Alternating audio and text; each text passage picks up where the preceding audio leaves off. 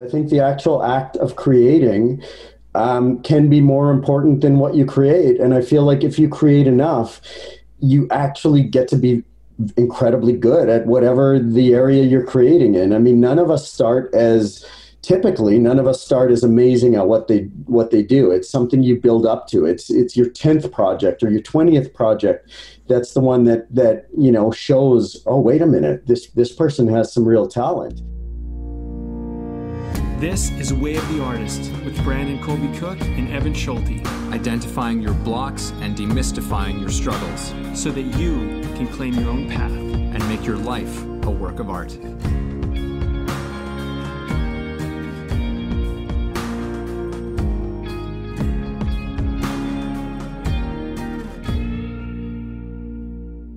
Hey, podcast people, we have a guest for you today. And this is actually one of my favorite people in the world. His name's Gabriel Napora.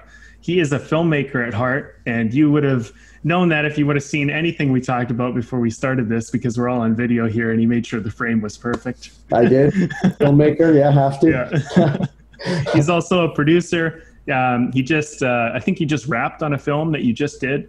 There's a huge resume for this guy.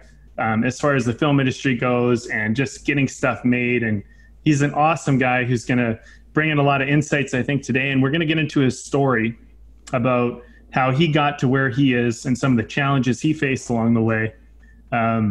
He's been a mentor to me. He's been one of my best friends, and I'm glad to have you, Gabe. Well, it's an honor to be here. And, I think the same of you, Brandon. I've only thought very highly of our friendship, since the very beginning. And just like you called me, one of your mentors, I think of you motivationally as one of mine. And Evan, the little bit of experience we've had together, I've enjoyed definitely as well. I think you're a great person too. So thank you both for having me on. Awesome. Well, thank you so much for including me in the triangle. I appreciate that. Well, let's hop into it. I have a question for you, and I've been thinking about this all week. I never asked you how did you even get into filmmaking? Like, how did this even happen for you? So my story is interesting in that, you hear so many people say that they expected to be a filmmaker from a young age and it was their dream and, things just turned out for them. It was never my dream. I always loved films. I always thought films were amazing. I watched a lot of films as a kid with my parents, and it was a passion to watch those. But I always thought I'd be an entrepreneur. My uncle always said, if you want to make the money you want to make, you have to own your own company and not work for anyone else. So I thought maybe I'd own a manufacturing company or some sort of sales company or something like that. So I was born in Edmonton, Alberta. And when it came time to finish high school, I was kind of deciding what I would get into. And I decided to get into business management, which I felt, in college, which I felt would get me to the position of where I could own my own company. So I did 2 years of business management. At the end of that, you get a diploma. And that summer, at the end, when I graduated, I decided to go into sales. And I went into selling high-end security alarms that cost about $5,000 to sell. So I'm this, young-looking kind of kid at 20 years old, thin and kind of awkward, going out and trying to sell these $5,000 security alarms virtually door to door. The short version of it is, over the course of an entire summer, and probably after, it must have been like 30 to 40 sales calls, I didn't sell a single alarm. So the way I kind of thought my life would go, which is being successful in sales and starting my own company as a launch pad from that, isn't how it went. So unsure of what to do, broke and, sort of clueless, I decided to go back to my school, which was NAIT, Northern Alberta Institute of Technology, and see what other programs they offered. And on a whim, they had a bulletin board that said that the film program there, the TV and radio program, was looking for actors for a production. Nothing to lose, no money, or whatever, but why not? Give it a try. I auditioned, I got the role. And, when I was in the process of acting, I didn't actually enjoy the acting, but I thought the behind the scenes was very, very cool. So I decided to then enroll in the film and TV program there, the TV and radio program, and specialize in TV. Work my butt off. At the end, you had to do a 4-month unpaid practicum, which means you're working for a company for 4 months unpaid. And I did mine at a TV commercial company. And in the beginning, I was a production assistant, but there was one guy named Jerry Heideck who took a liking to me and decided to kind of bring me under his wing and taught me to write, produce, and direct, all 3 of those things. And the short version is, like, I was kind of a screw up, but he still saw something in me. And at the end of that 4-month practicum, I was 23 years old, and he made me a producer. So at that point, I was actually producing national, international, and regional commercials, directing, writing. It was the greatest education you could ever have. And it was literally because of one man. Like, I owe my career to that one guy who, despite me not necessarily in the beginning being very good, saw something in me and allowed me to, follow what did become my dream, which was producing. I did that for a while, started my own company, and, a lot of peaks and valleys, and the rest is kind of history. I absolutely love that. Like, just as you're telling that story, I'm like, your story is, as a storyteller, I'm like, is a classic sort of story. It's like the screw up who has a mentor who sees something in them to become something. I'm like, oh yeah. I wouldn't, put myself as skilled as the Karate Kid in the end, but I would say having a mentor and having somebody who believes in you and says, no, you can do this. You're screwing up, but you can do this. It just made all the difference in the world. And there's nothing I could do in my lifetime to honor what Jerry did for me other than doing great work. That's because there's no way to give back for how selfless he was with me.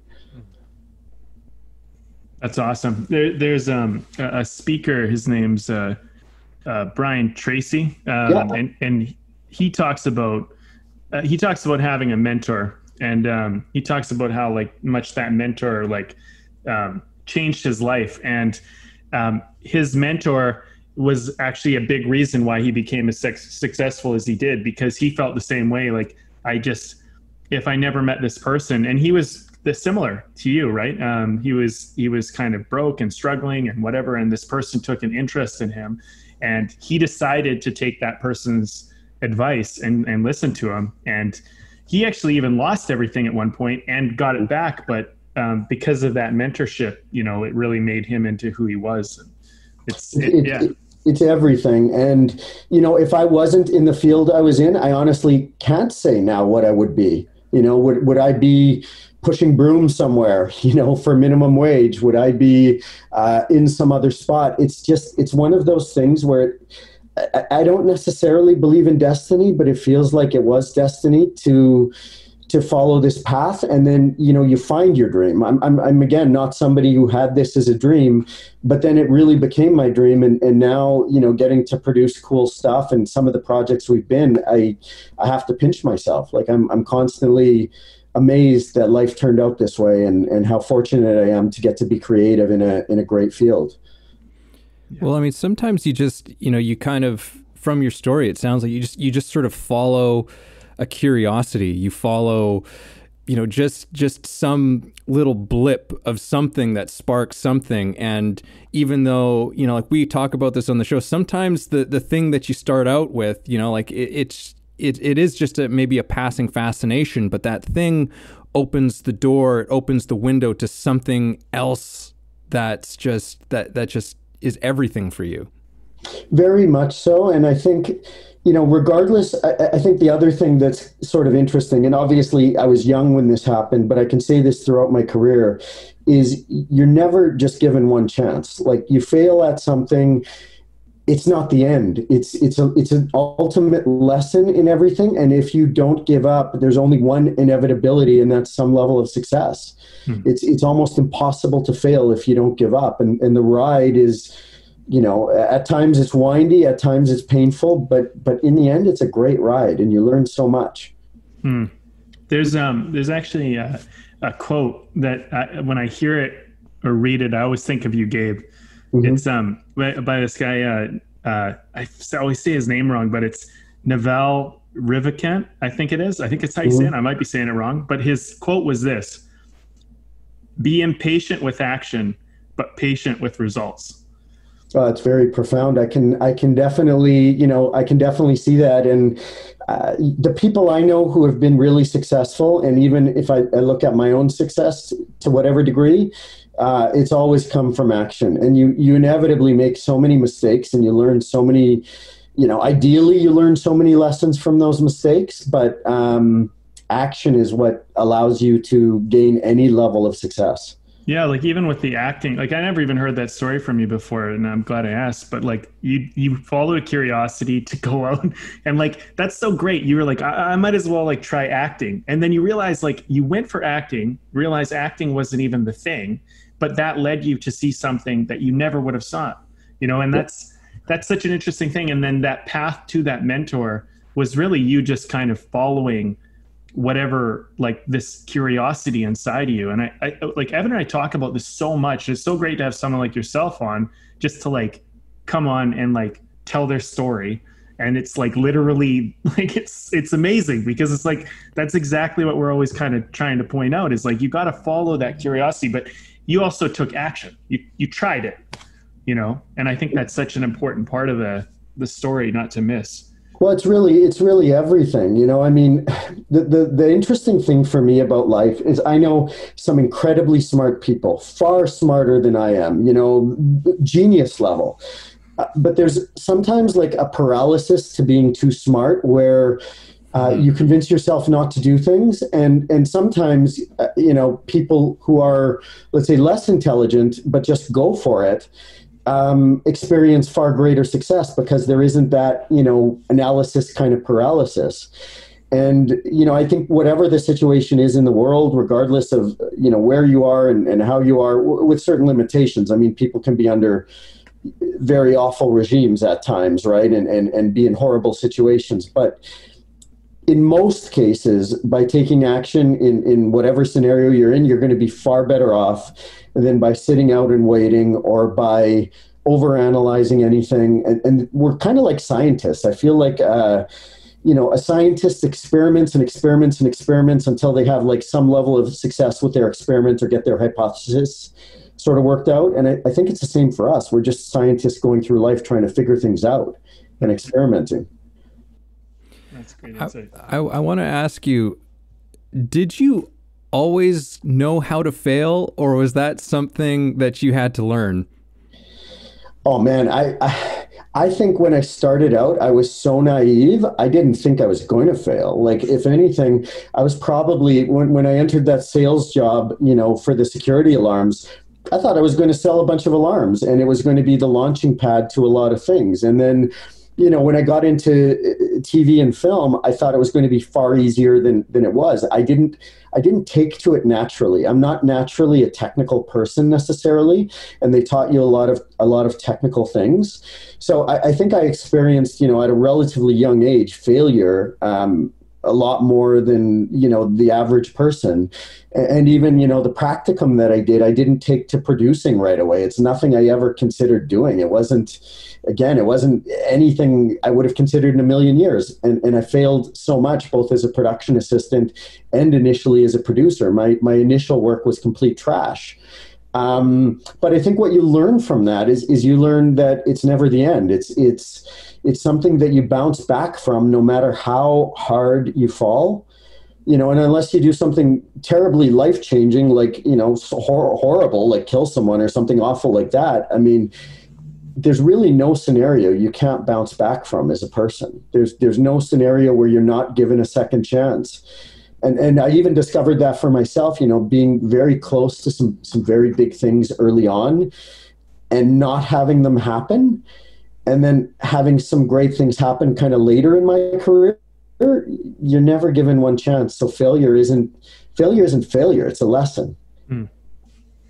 And like, maybe we can get into that a little bit. 'Cause I remember when I met you, there, like, you had gone through, or were going through, you went through like a really, like, someone really screwed you over. And that, like, it was like, you've told me a bit about the story, if you're open to getting into it, but it's like such a like in screenwriting, it's that moment. I always teach people it's that rock bottom moment, and it's where it's like the character's totally lost and they feel like they're going to almost walk away and give up on everything they've worked for. And I, fortunately and unfortunately, you know, in its own little way, got to experience that with you to some degree, and yes. Kind of, which is an amazing thing. I mean, to have somebody, you know, I felt like I was trying to do my best to support you, but at the same time, I was getting the benefit of experiencing it with you. But you kind of went through this, at least in my interpretation, kind of this, your career was one way, then you hit this devastating moment, just devastating, like the thing that scares every filmmaker, producer, like anybody who gets into this, and you recovered from that and bounced back. Do you mind like telling us a bit about like that experience and what happened? And yeah, I mean, absolutely. So, I mean, I incorporated my company in 1999, a long time, and worked my way up through music videos and commercials.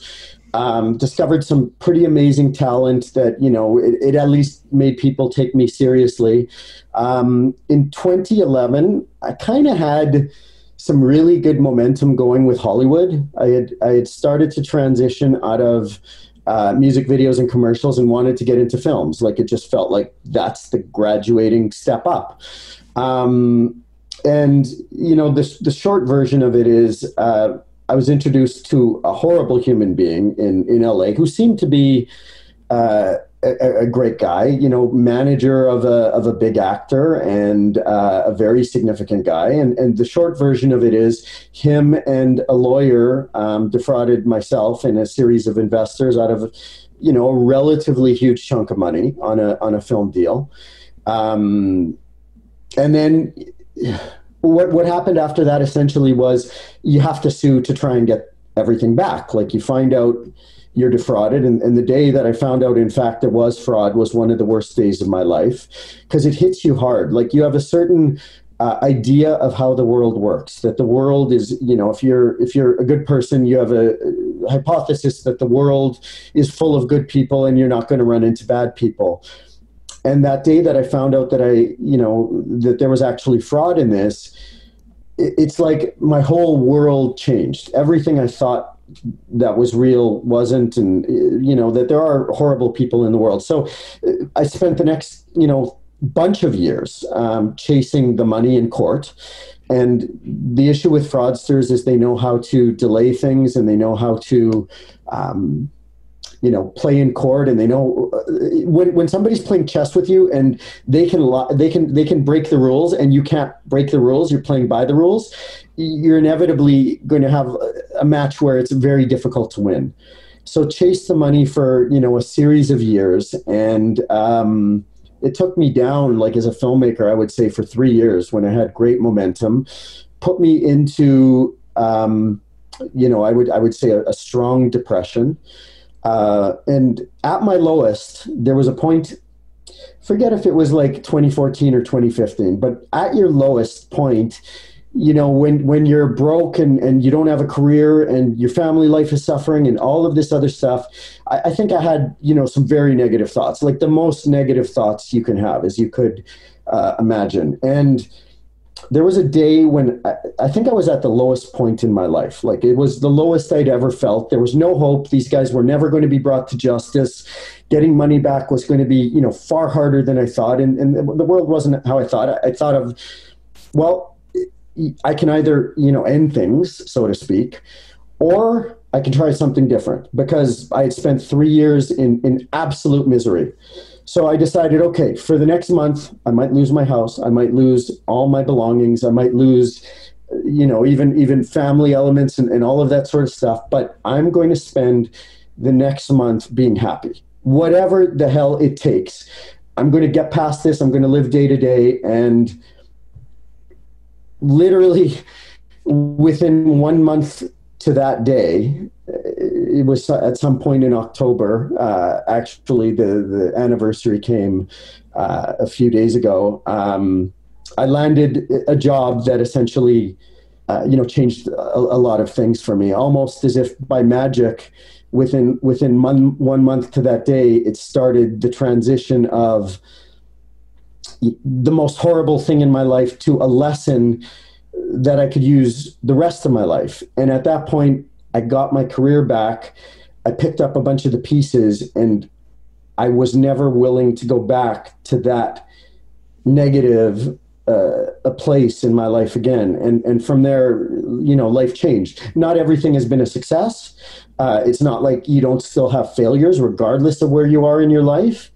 But I can say I got my career back at that point and started the transition to much more, positive things, literally within a month of considering making that change to happiness, willing happiness.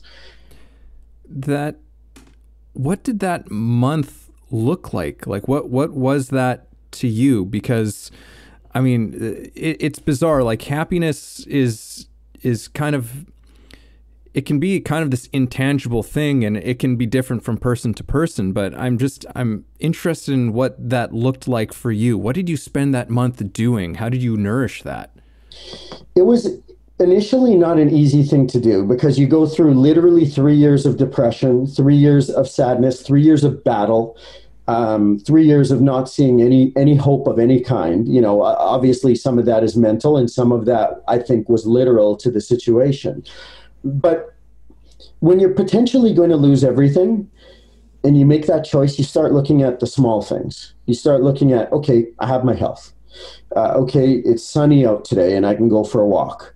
Okay, in my case, I have kids. So like kids can make a big difference to things too.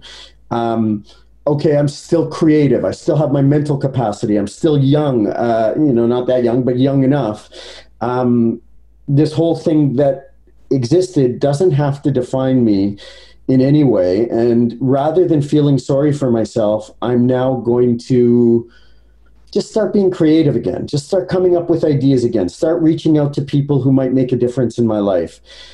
It's a very concerted effort to choose to be happy. It's not an easy thing, and it does require like a degree of mental toughness and thinking of the positive things.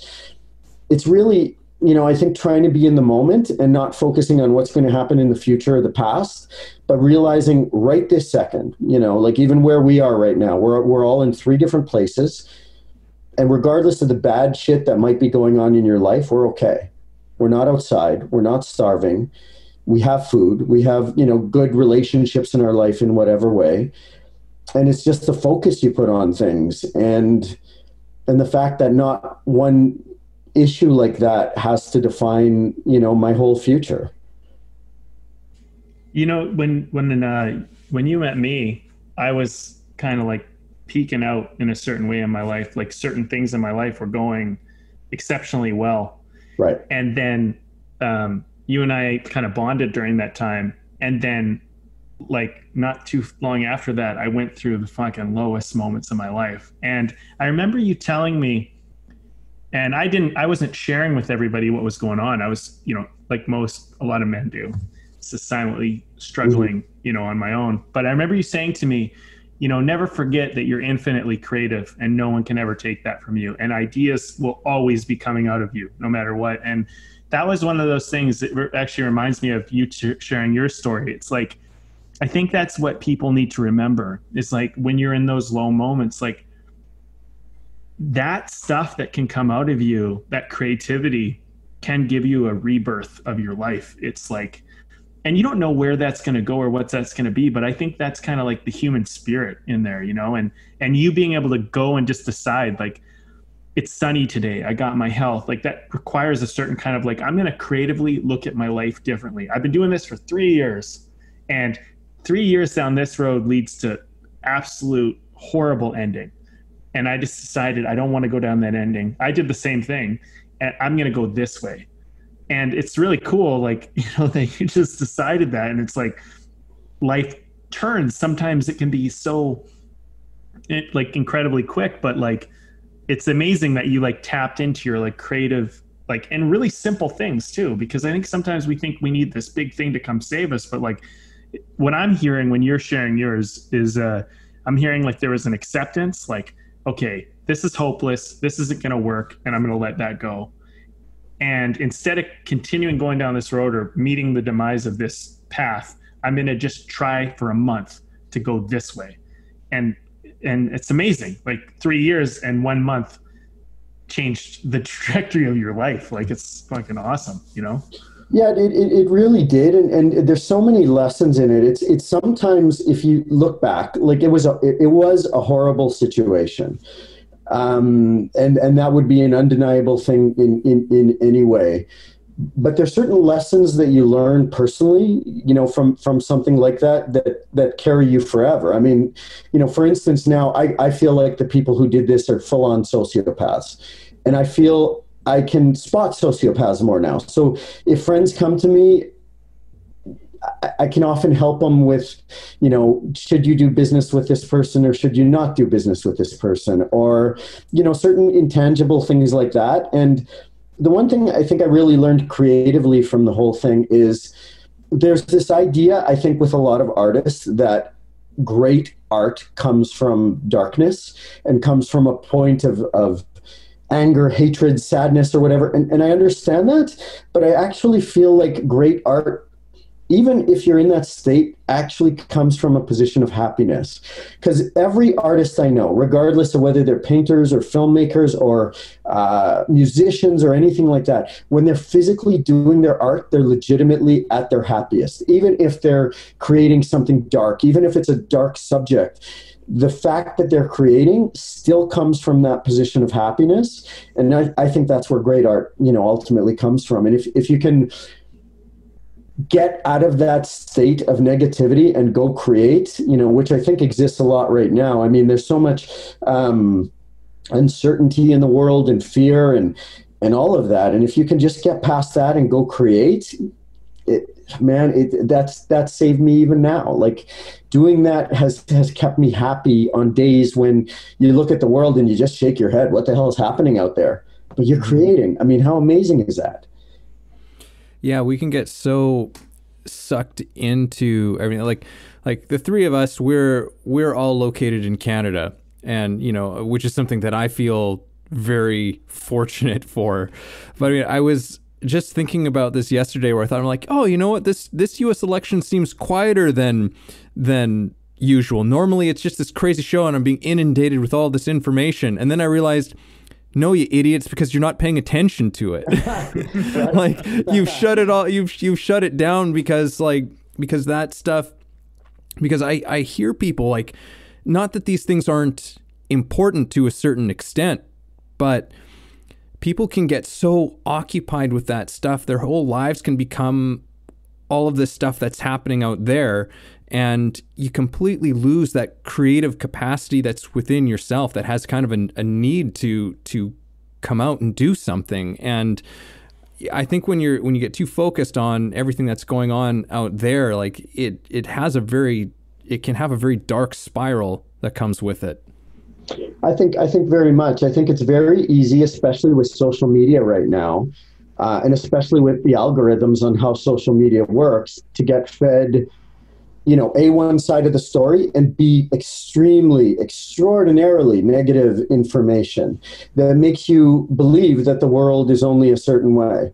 And in reality, the world is kind of how you perceive it, you know, because we all have a bit of a different perception. So you can choose to shut that off or to view any data set as positive or negative. And beyond that, no matter what scenario you're in, typically, you can just shut that off and go create. And I think, you know, the world does have a lot of negativity, and creating something, whatever that is, a song, a script, a painting, or whatever, whether you're good or not, whether you have extreme talent or not, you're bringing something positive into the world. You're bringing something that didn't exist into the world, versus consuming information that can be just inherently negative and just becoming this ball of negativity. And it's so easy to go down that path. We all spend, you know, probably too much time on the computers and on social media that feeds us negativity, versus actually creating something that's great.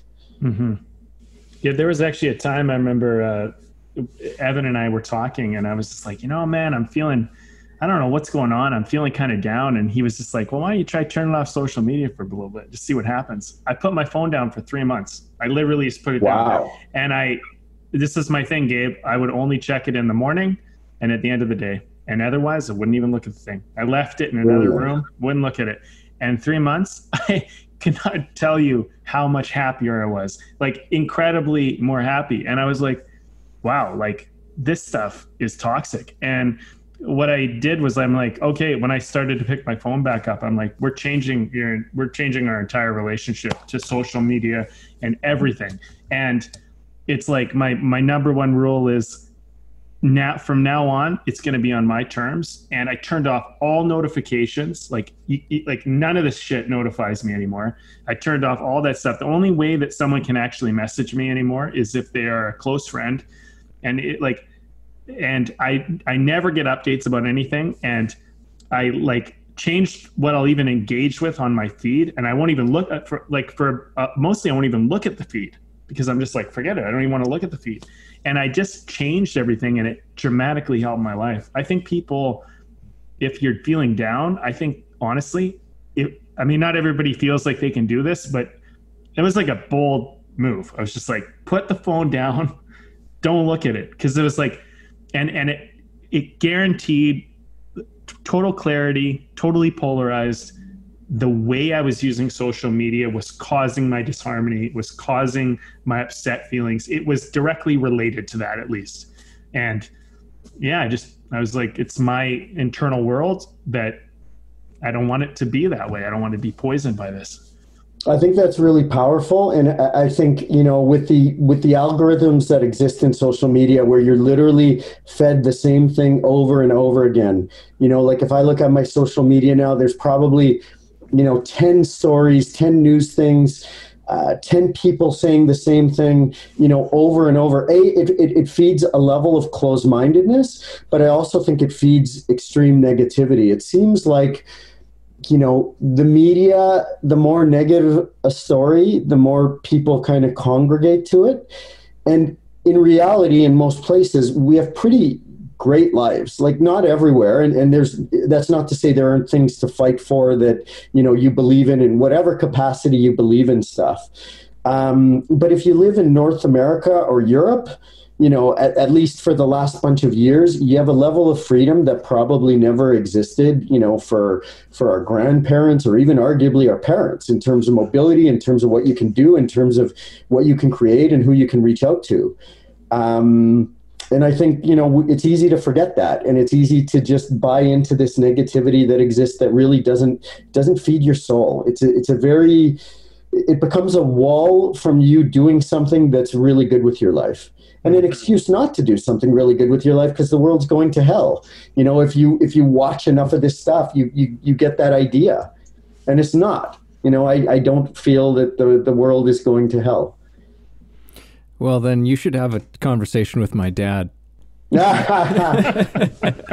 in fairness to your dad, it's especially right now, we're in uncertain times that, we've never lived through, that even our parents haven't lived through. Like, it's not like our parents lived through, what's considered a giant pandemic in any way, and that our mobility has been restricted and we've quarantined in our houses. And, there is a level of arguably economic desperation in certain cases that is a great concerning thing. But I think, if you keep your head and you don't panic when other people are panicked, and you think of ways that, you can still do well regardless of the situation you're in, you can actually come out of a scenario like this and be better off.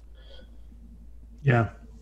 We met up I think it was a month or two ago, and we were having some really great conversations. And I was sharing that actually a little bit with Evan, but we were talking about COVID and we were talking about the film industry. And one of the points that you raised, which I thought was really cool, was you were saying, I'm summarizing what you said, but sure. It was along the lines of how the film industry is like a necessary service. It's like an essential service. And because it's like mental health is such a big deal now, like all of a sudden, like mental health was already becoming a big deal, and then COVID hit, and then like mental health's everywhere. And if people aren't aware of this, like they're literally beginning to train people in like regular blue collar positions to learn how to deal with mental health, because it's become such a big thing. And you raised some interesting points about how, like, you know, art is actually often the cure to a lot of mental health. It's like you didn't say it like that necessarily, but you created some great parallels and relationships to why we need to create, why this is so important, and why we need to not let fear dominate us away and scare us away from being creative people and actually trying to make stuff and share stuff. I don't know if you have a better way of articulating it, but I want to kind of, I guess, ask you, like, what are your thoughts? Like, we've had this pandemic. You've obviously gone out and literally made big movies and done stuff and got stuff together. What drove you? What were your thoughts on that? What's your point of view on this whole thing? Sure. Well, that's a great question. So if you look at the very beginning stages of, let's say, the pandemic, my whole thought was, no, they're not going to shut us down. There's no way. That's never happened. That's not going to happen in my lifetime. No chance. And of course, I'm wrong, you know, as I often am. And of course, we get shut down. And if you're, let's say, a libertarian, or let's say you're somebody who values the ability to travel, the ability to, have certain freedoms that you have, getting hit with that, for whatever reason, it still hits you hard. It's like, okay, life is very different now. And as a filmmaker, or any sort of artist to any sort of degree, you still have that need to create. You still have that desire to create. And as you know, I'm sitting through the pandemic with other people in my company. It's kind of like, well, we've really got two choices here. We can sit this out. It might last a year, might last half a year, might last 3 months. Who knows? Or screw it. We can do what we do best, which is go create. And me and Yaz, who I work, very closely with within the company, we're like, well, maybe this is an opportunity. Maybe this is a chance to develop things that we never really had the time to develop. And we can sit and talk daily and come up with an idea that, is a really good idea. And Yaz and I workshopped an idea that could conceivably be filmed in a COVID-like world. And then we brought our friend Mark Boccian, who's a brilliant showrunner and a brilliant writer, to help us take the form of it. And then just, started to create, started to create the script and create the idea and all of that stuff. And to a large degree, that and kind of keeping healthy during the quarantine is what kept me sane. That was a big part of my sanity, is that, okay, despite these uncertain and exceptional circumstances, I can bring a level of normalcy to my life. And now I actually have something to look forward to. Now we've actually created something. There's this very tight box that you can create in. Like, you don't have necessarily unlimited creativity in this world now. You have limited mobility to some extent. You have certain restrictions. But okay, we'll play within those confines, and we're still going to come up with something great. And we came up with the concept to a film called Valera, which we've started filming around the world in, I think it's going to be in 7 different countries. COVID safe and all of that sort of stuff. And just decided not to let the limitations put on us limit us, because they don't have to. There's almost no circumstance short of you being in jail. And even then, people are writing books in jail. There's almost no circumstance short of something like that can stop you. You look at somebody let's say Tarkovsky in Soviet Russia, where there's hardcore rules in the 70s, creating magnificent sci-fi without the ability, there was no visual effects in, and he didn't have costumes, and he just had to use his mind and his creativity, and he comes away with these timeless films. There's almost no circumstance, if you're willing not to panic and you're willing to be bold and you're willing to take a chance, that you can't do something great under any circumstance. Well, sometimes, I very often find that my best creativity comes out of limitations. you know, because like sometimes when you've just got an embarrassment of riches, like you can get sort of option paralysis when you can just sort of do anything, you know, like you have unlimited sort of resources, so to speak. You know, sometimes it's just like you strip things down and suddenly you because you have to find a way, like you're like forced into this incredible creative state, and something really truly brilliant comes out of it.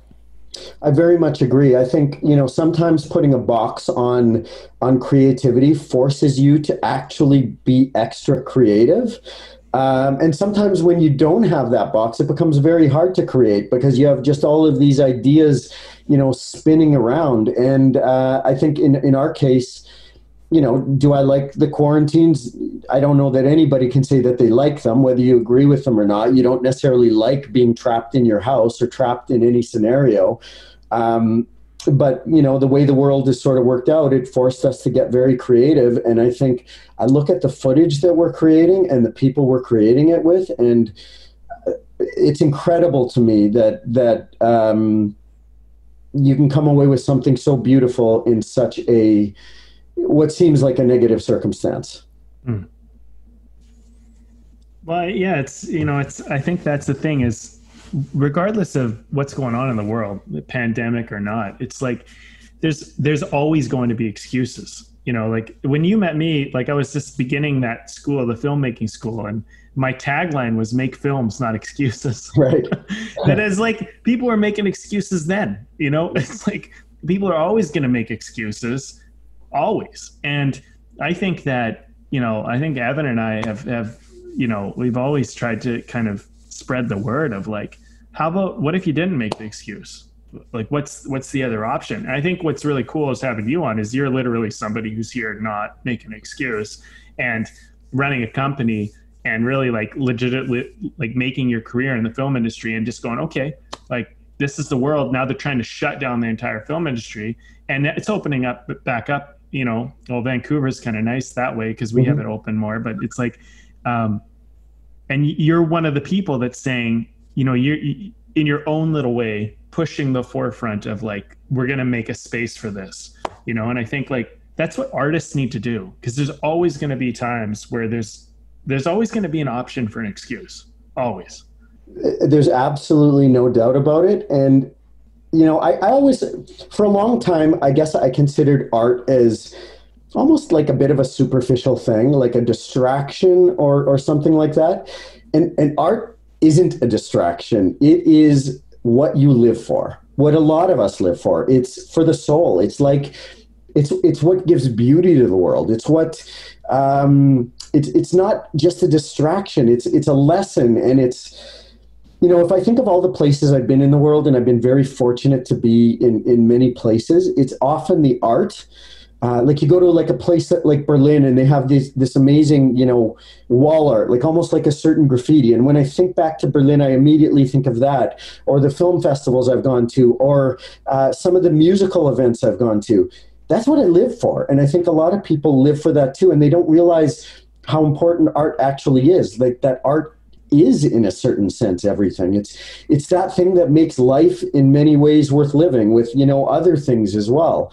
And I think it's so essential for anybody who's an artist, you know, and there's a lot of artists right now suffering, to stop and create, to stop and, you know, understand whatever shell you're in, come out of the shell and do something, even if it's in your house, even if it's, you know, quarantine art, whatever it is. You have a voice. Everybody has a voice, and it's good to hear that voice. Get your voice out there in whatever capacity you can with the art that you can create. Well, I think that, I mean, I've always found that art in whatever medium it is, you know, like it's one of those things you can go on a big rabbit hole of what is art, you know, and there's like a whole philosophy, there's like a whole division of philosophy that's basically devoted to that whole question. But I mean, for me, in my experience, like art is really about pointing to something other. For me, it's about pointing to something transcendent, you know, to a certain capacity, whatever you want to call it. You know, it's something that can speak to the huge mysteries that we are just completely saturated by in our lives. You know, like it's something that can express that in some sort of tangible way, and I think that's absolutely a part of our survival, but we don't necessarily look at it that way, like, because, you know, we're a very material-based society, particularly in the Western world, you know. So it's just like there's just the mechanics of things, and of course there are mechanics of things, and we have biology and physics, but there's this whole other realm, you know, that, like, I'm gonna say something, maybe people think this is crazy, but, like, you know, there's a whole realm of being that I think religion was supposed to talk to. Religion stopped talking to that, so now we have art. Mm-hmm. I could definitely see that. I mean, I've heard so many great ways that art is put throughout the years, and I feel like, you know, we're sort of like energy.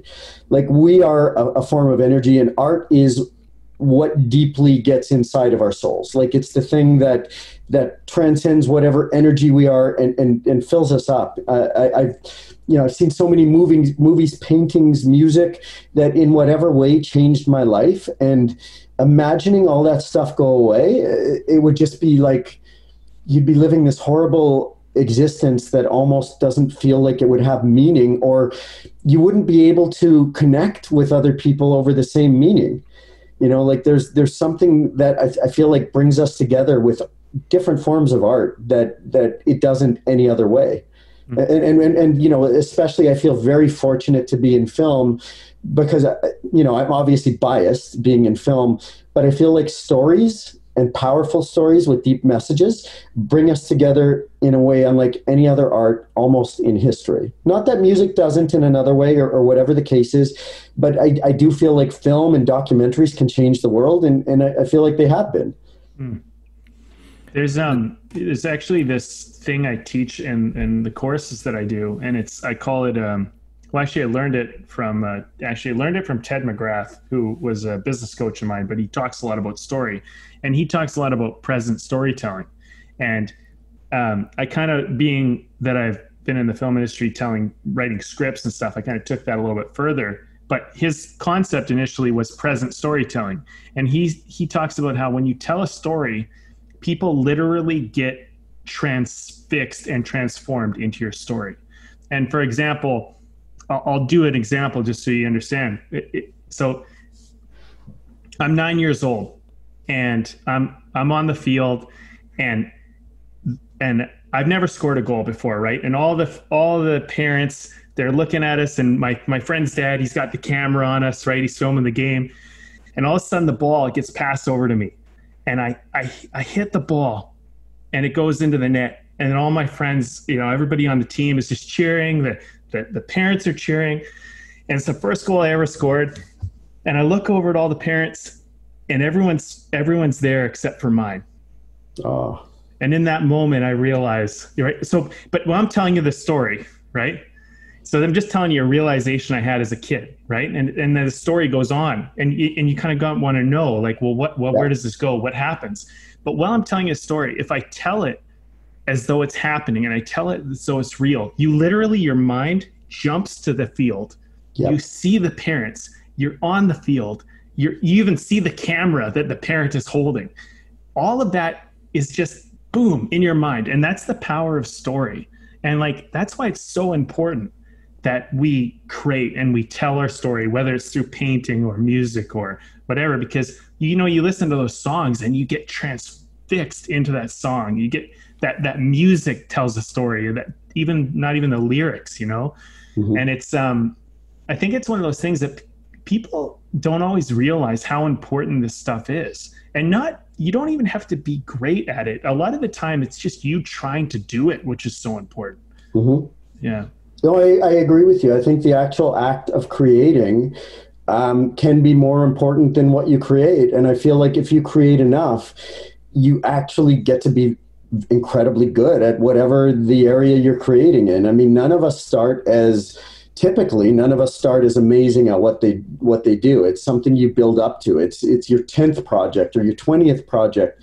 That's the one that shows, oh, wait a minute, this person has some real talent, and you've got to do it, for long enough. But I think the act of creating itself is highly cathartic, and especially in a day, in days like today, where, there is uncertainty in the world, and there's certain things that none of us know exactly how things are going to work out. But bringing something into the world, as opposed to just experiencing negativity that exists in the world, is so much more positive and so much better, I think, for a person health-wise and even for their soul. If you don't mind, I'd love to go back to one thing. Sure. You were, when you were younger and you met your mentor, yeah, and you were saying you're failing a lot, but this person still saw something in you. What do you think that this, I forget his name at the moment, but what do you think that he saw in you? Like, why do you think he kind of gave you and looked past maybe where you might have been fumbling around? Because I'm going to kind of make a stab that you had a quality about the way you were trying to go about life, an energy or an attitude or something. And I feel like sometimes, like I felt like with you even, like, and me, and a lot of the ways you helped me, you helped me see a quality that I was bringing to the world. And in my darkest moments, I could hang on to that quality. And it's so nice when someone sees that in you. And I just felt like I was messing up everywhere. But that little bit of light kept me going. And it also helped me to rebuild a lot of the stuff that I might have actually not been building the way that I really wanted to build. So my question for you is, like, during that time, you're young, you're fumbling around, but someone saw something. What do you think was happening for you? Well, initially when I started in my practicum, I started as a production assistant, and I had to be the world's worst production assistant. I was forgetful. They told me to write things down. I didn't write things down. I didn't fully grasp the concept of set. I didn't grasp how many things could be going at one point. There's certain people who get out of film school and they just get it. They just have that, spatial ability to see all the things going on, and they just understand. I was not that guy. So, getting coffees, I was terrible at. I was terrible at remembering to bring certain things to the shoot. There was a couple shoots delayed because I was such an idiot, over what I was supposed to bring. And I feel like, the one thing, if I had to guess, it of course being a guess, is I just never gave up. No matter if I got yelled at, if I got, reamed out, and maybe rightfully so in certain cases, because I screwed up pretty bad. I just never gave up. I had that thing in me that's like, okay, I'm going to keep going. I'm going to get it right. I'm going to take my lessons. I deserve my lessons, and I'm going to keep going. And I think, the one area that I can excel in, I don't know that I'm smarter than most people. I don't know that I'm more creative than most people. But if I decide, I'm going to outwork most people. There's not that many people. If I get in my zone, and I'm going to outwork them, and I was the first person on set sometimes, and I was the last person to leave, and whatever it took to learn the lessons I needed to learn. And I think it was that, because there definitely was no inherent talent with me. But I think, as he taught me more, and he was incredibly generous with his time, I do think I kind of learned fast, like over a bit of time. Once I get something, I really get it. And then, you add that to work ethic, and I think you can accomplish almost anything. And I think, I could be wrong, maybe he just felt sorry for me because I was so pathetic or something. Like, who knows, right? But for whatever reason, if I had to guess, I think it's that. And even, myself, if I look at somebody who's a bit of a screw up, but they're willing to work hard, I'll give them another chance, and I love mentoring people and getting them to a great position. And I've been lucky that, people I have mentored weren't as big of a screw up as I was. So it's been easier on me than it was on Jerry. We have a series of questions we like to ask, and we're going to get to that in a second. But Evan and I always have a beer. It's a tradition on the podcast. Please. And we like to just kind of make a comment, because we started these conversations through having a craft beer and literally having conversations like these. And Absolutely. Look at this. That's as good a reason as any to crack open a beer. So please, gentlemen, Yeah. I'm not a beer guy, but I appreciate I appreciate you guys are. Yeah. What do you got, Evan? You know what? I've been drinking one that I've had a few times now because I didn't run out to get more, but I'm enjoying it all the way, which is the from Phillips Brewing's, the Citricity IPA, the grapefruit IPA. Nice. Good stuff. I got a different one today. This is from Whistler Brewing Co. and it's called the Black Cherry Marzen. It's really like black cherry. It's very flavorful and it's tasty. It's like to me this is like one of those special beers. It's not the one that I am gonna go and drink a whole bunch of, but it's like one of those you have one maybe and you're like, wow, it was really nice, and then you kind of move on, but it was a very memorable kind of beer. So it's one of those, and I kind of knew it would be like that. So there you go. Very nice. I'm a Bailey's and milk guy. Oh, nice. They have like a name for that. It's like a brown cow or something like that. Right? Something like that. That's right. Okay, Evan, how about you start with the question set? All right. First question. I'm having a little trouble hearing Evan. Oh, you went really quiet. Oh, sorry. Hello? There we go. You got me? Yeah. All right. All right. First question. What is the most important book you've ever read? Oh man. Okay, I think I have this. I think I've read some very, very important books in my life, and I think a lot of the books that I've read, especially even from a young age, were very motivational books. So, but I think back to my high school, and the one book that came to mind right away was Man's Search for Meaning by Viktor Frankl. And Man's Search for Meaning, for those that don't know, and I think everybody on earth should read that book. Like right now, read that book. It's about a guy who was a young man who was in a concentration camp during the time of World War II, that had to find a way to survive. And despite, I don't think there's, are there worse conditions than a concentration camp in World War II? I don't know. I can't think of any. Found a way to still, I hesitate to say happiness, but found a way to still, exist in that circumstance and not want to kill himself, not be so miserable, and sort of give the lesson that no matter what circumstance you're in, you can find a way to be positive, and to some extent to be happy. It's one of the most profound books I think you could ever read. I think it's like a very important book, especially for now, with everything that's happening in the world, and to realize, you're the author of your own book. You're the captain of your own ship, and you can choose what you feel at any given moment, typically. Yeah, that's such an incredible book. Like when you said that, I was just like, oh my, because what I remember reading that for the first time, and just, I don't know how many times I just had to, like, I would read like a paragraph or a sentence, and I just had to put the book down for a second just to just absorb. Yeah. What just came into my brain. Yeah. It's incredible. Brilliant. I mean, it should be required reading for every kid, and I hope it is around the world, to make sure something like that, obviously never happens again. I think the teaching of that, but also to understand if this one person was able to get through that, find meaning in it, find happiness in the darkest of circumstances. Like, I don't know that any of us really have, we all have our burdens and our issues.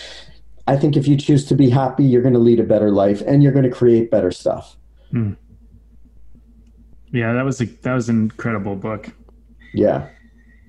Okay, next question. What film has made the greatest impact on you? I have to list three. I'm going to break the rules, and I'm going to list three, but I'm going to list them in the order that I would say they probably made a difference for me. The first one is The Shawshank Redemption. And I think, very much that almost goes back to Man's Search for Meaning, with Viktor Frankl, the book. in the worst of conditions, this person found a way to survive. I think again that story just somehow appeals to me in my life. I don't think I had the easiest upbringing as a child, and I think just where that story goes, how brilliantly it's written, how incredible it is. I think it's the best movie. To me, it's the best movie ever done. I would say the second one was probably Blade Runner. And what that did is that just opened my mind to science fiction. It just opened my mind to, there's a whole series of deep themes there, but the idea of creating something like that, and I think that's why I got into, science fiction as well. Like that film just inspired me. The original Blade Runner, not the new one. The new one's okay, but I think the original's the original. And then I think the third one, which is much more modern, is Whiplash. Whiplash completely turned me on my head as to the idea of good. Just you did a good job. What is that? I don't want to ruin it for anyone, but go watch Whiplash. I mean, if you watch all three of those films, I think they're all incredible films. That gets, I've got it. I'll get, not that it matters, but that gets my seal of approval. Yeah, they're all mind-blowing great films. I don't think you're going to go wrong with any of them. Yeah. Actually, you know what? I just want to tell a quick story. I was 14 when I saw Shawshank Redemption, 13 maybe actually. And it was funny because I was staying at my friend's place and his mom was like, we were like, what movie do you watch? And his mom had Shawshank. And we're like, well, guess we'll watch this movie. And we're like 13 bratty little kids, like think we're too cool. And we sit down and watch this film. And I remember him and I afterwards were like, holy shit. Afterwards we're just like, what a great film. Because we did not when you're a little, you don't expect it. And we knew nothing about it. And it was I just remember it so vividly because we came into it with this kind of we're too cool for school kind of attitude. And literally just we're transfixed at the end of the movie and just kind of and it's kind of funny how that can happen, with a movie. It can just kind of alter your life a little bit. And it's so memorable to me. I remember where I was. I remember the time of day. I remember so many details because of that film. It's one of those films where, on my darkest day where I feel like humanity has no hope, the fact that somebody could create something with such a beautiful message that's so powerful in so many ways gives me hope. And I hope someday in my career I can do, I think I've been fortunate enough to be part of what I would consider some great films. But man, oh man, just to be part of anything even close to that, I hope I get to touch that level of greatness someday. Man, this already, it's okay, that's a book I have to reread and a couple of movies I have to rewatch. There you go. All right. Next question is, what is a song or album that takes you somewhere else? Oh man, there's so many artists. It's funny because I grew up, I was born in, I'll date myself, but whatever. I was born in 73, but you kind of always congregate, it seems, to the music that existed when you were in high school or, those sort of junior high and high school years. So I'm so much of an 80s kid as it relates to music, and almost everything I listen to, except for, a few exceptions, is 80s stuff. It would be so hard to just name one album, but the Police, Synchronicity, I always thought was great. Tears for Fears stuff I always thought was great.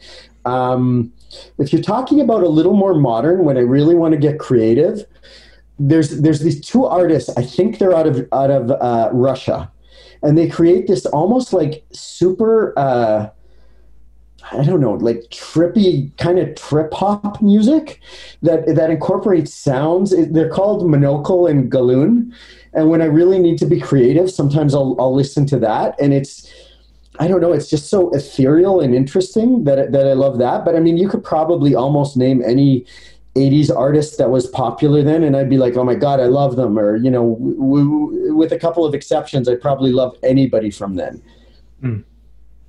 It's very music is very timely in your life. an experience for you.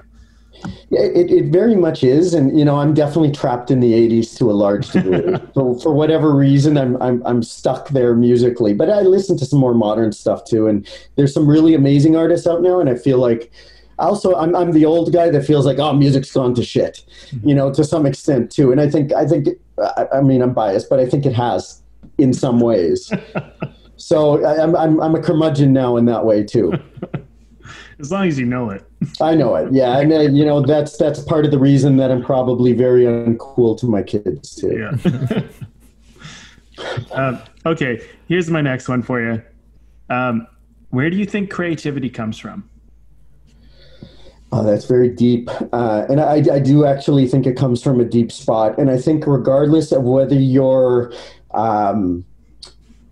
religious or not, because I don't have a better word for it, I think true creativity that's going to move people, creativity that's going to cause emotion in other people, comes from your soul. And I think when you're actually creating, if you legitimately feel the emotion that you're trying to create in others, it somehow almost magically transcends. So in other words, if I'm creating a comedy, and I'm writing and I'm not laughing, I don't think other people are going to laugh that much too.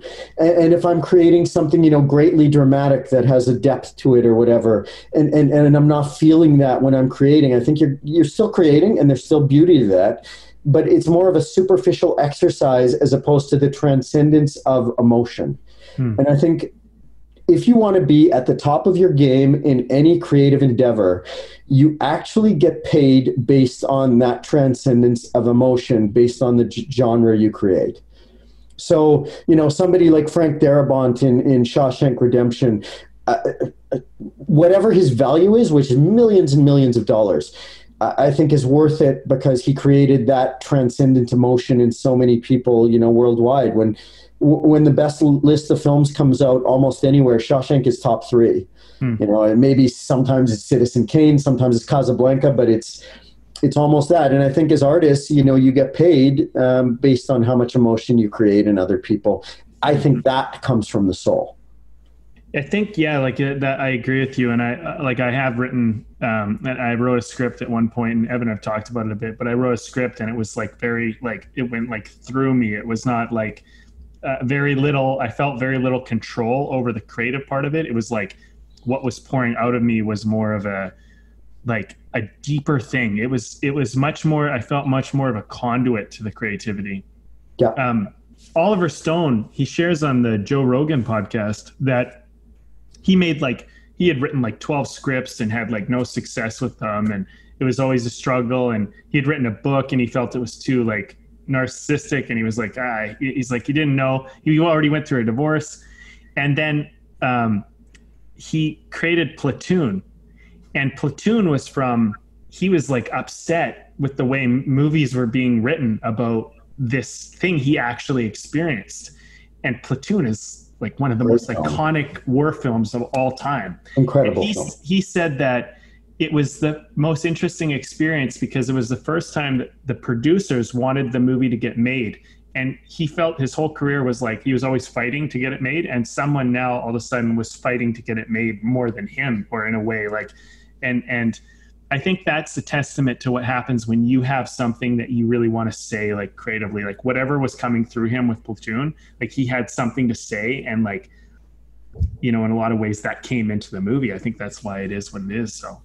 Yeah. I think very much. I think if you really put, your soul into things and your feeling and your emotion in whatever, that includes horror. If you want people to be scared when you're writing it, you probably need to feel scared. I think I can't imagine, I don't really like horror because I don't like being scared. But, some of the horror films I've seen, I have to think that the writer was scared when he was writing this because damn, I'm scared watching this. And I think empathically we feel each other's emotion, and that translates very much with art. And I think that's why art is so powerful, is it's a way we all connect through emotion to some extent, the really powerful art. Next question, sir. Mm-hmm. Where or how do you find inspiration? How do I find inspiration? Oh man, I don't know that I even necessarily know my whole process. I feel like, I feel like one of the things about me is I don't know that I'm particularly talented, but I feel like I have really good taste. And I feel like I can understand when something can be really interesting for a relatively wide group of people.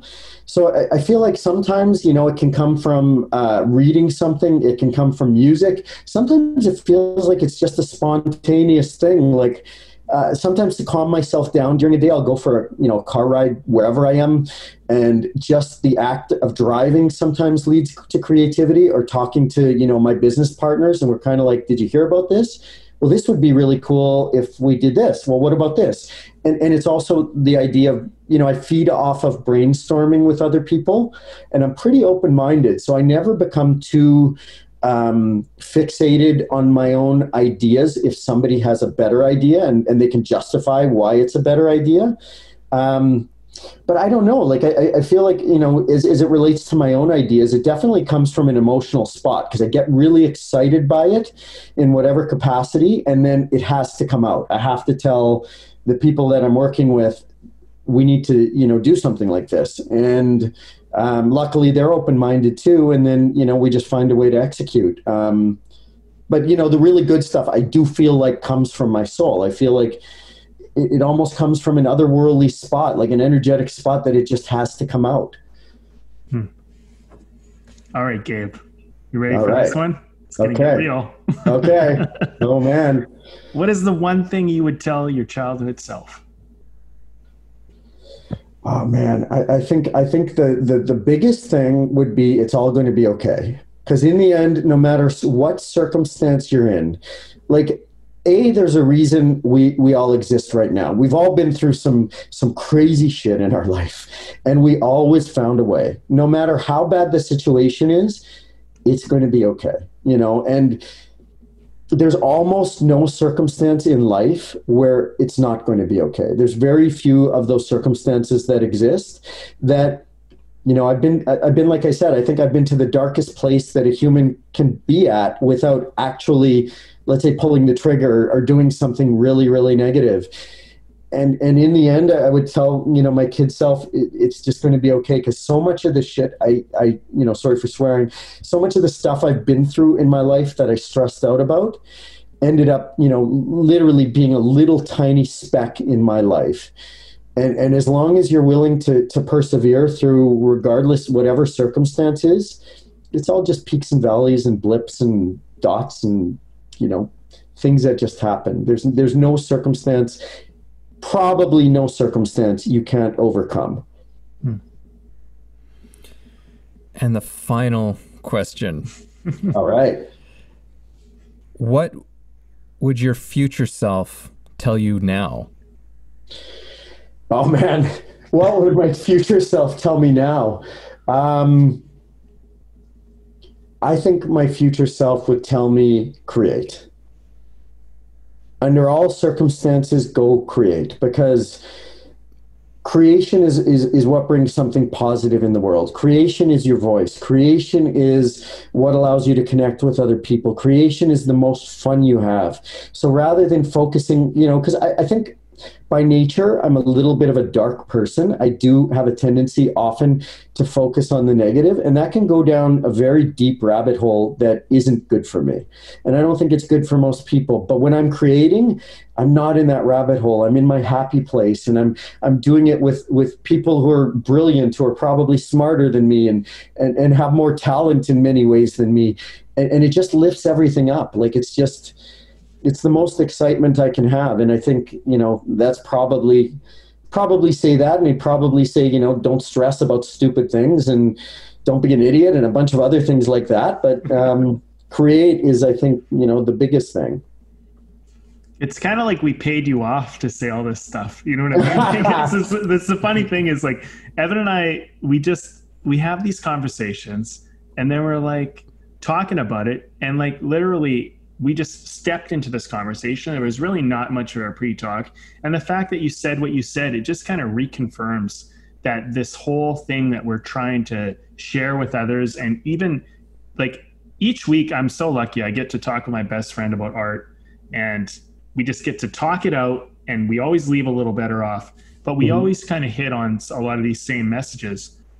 And I love hearing your answers to those questions, Gabe, because I feel like the same thing you would tell your future self would tell you is like, great. And like when you said that, I'm like, yeah, like, man, what a good thing to hear. Like, it's just like, there's so much bullshit that I'll make up in my life and I don't. And then I'm like, yeah, man, when you create, you're like, just try and let that out. Find an avenue, find a way, like do something with it. And, it's so easy to get caught up on stuff that just isn't important, like, anyway.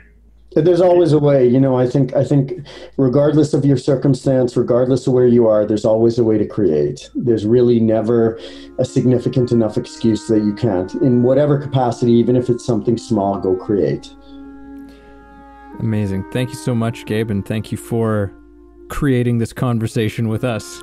Well, thank you guys for having me. It's always an honor and a pleasure, and I appreciate you guys having me on.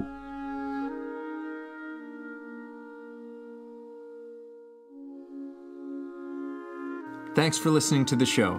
If you got something out of this, if you feel it improved your life or your journey in any way, please take a moment to subscribe, leave a review, or share the episode. You can also support us on Patreon, where we have tons of great bonuses. You are the ones that make the show possible and help us to thrive. Thank you for joining us.